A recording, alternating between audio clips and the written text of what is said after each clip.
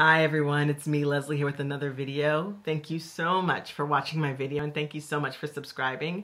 Today I'm doing a story time discussion to talk about the myth of the complete family or the myth of the perfect family. So as some of you may know, I'm married and we have a beautiful daughter named Rose. She'll be 4 in a couple weeks, and in a couple months we will be having baby number 2. And it's another girl, and Rose can't be more thrilled to have a playmate coming, and she claims her new best friend. So I'm making this video because this pregnancy has been different than the first pregnancy.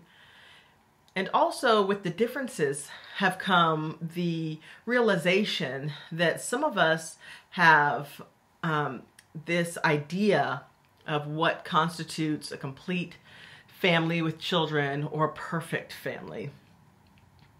And what I found is that in our society, we put a very heavy emphasis on husband and wife and son and daughter.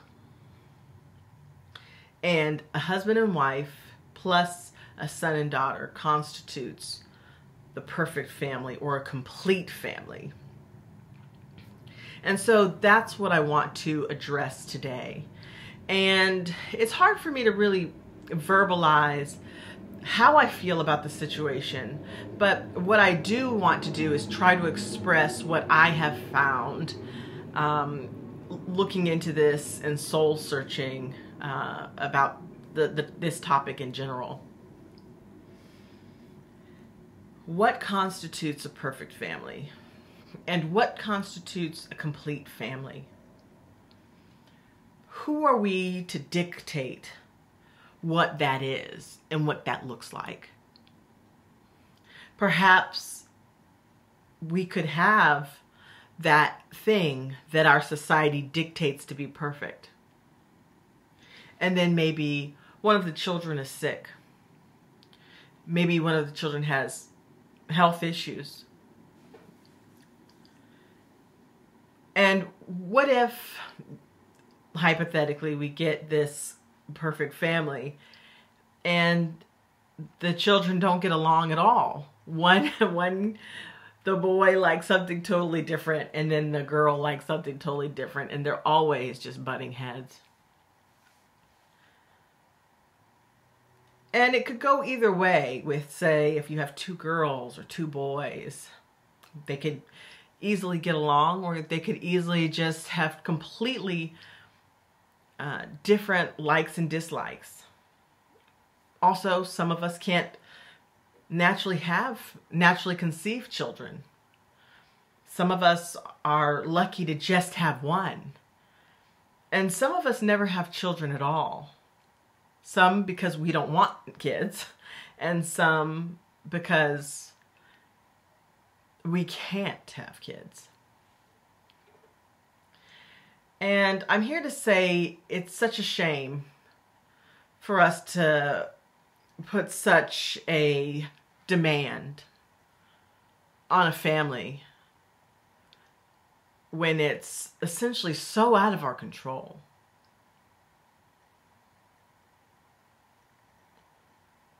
Why not just be happy with what we're given, what we're blessed with?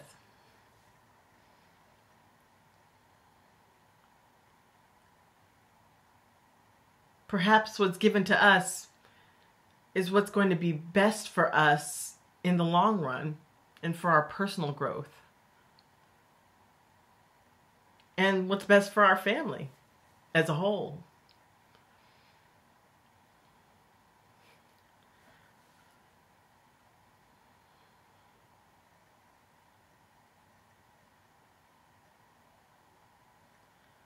I think it's so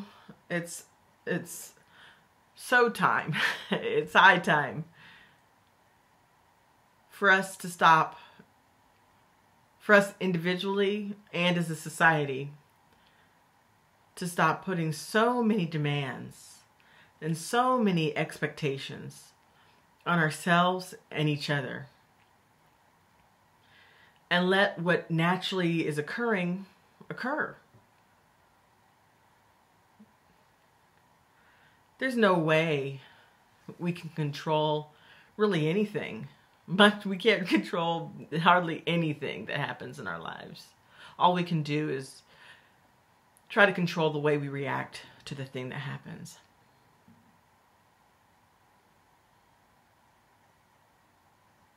Just as a body of water flows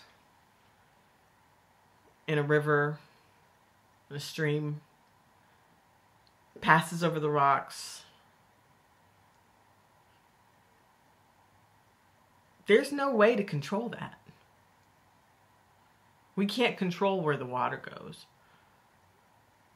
Why do so many of us believe that we can control what happens in our lives?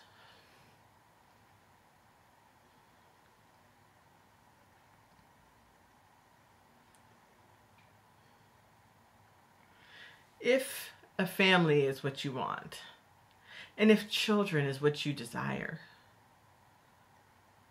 may we just simply ask for a healthy child.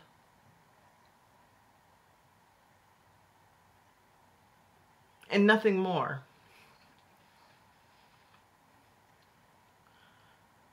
Because we don't know what gifts that child may bring into our lives. We don't know what the future holds. But what we can do is take the opportunity to just make sure we hold place in our hearts for whoever decides to bless us, bless our lives.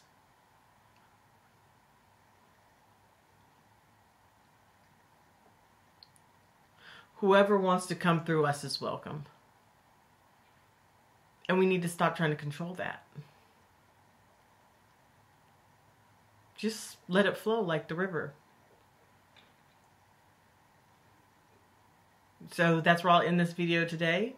Thank you all so much for watching. And until next time, bye.